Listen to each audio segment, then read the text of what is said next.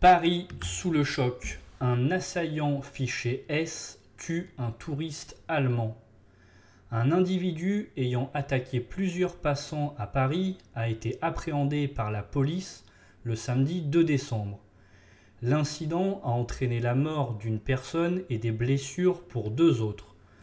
L'homme de nationalité française est né en 1997 et a été arrêté sur le pont de Bir Hakeim entre le 15e et le 16e arrondissement de Paris, après avoir agressé les gens avec un couteau et un marteau entre 21h30 et 21h40.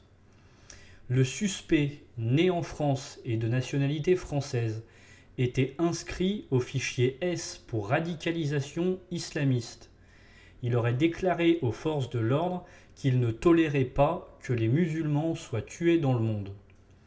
L'auteur de l'attaque a été placé en garde à vue dans le cadre d'une enquête ouverte pour assassinat et tentative d'assassinat confiée à la brigade criminelle de Paris.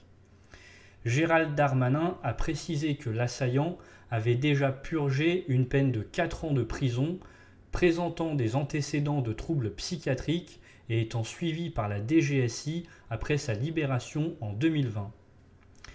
Il avait déjà été condamné en 2016 pour avoir projeté une autre attaque.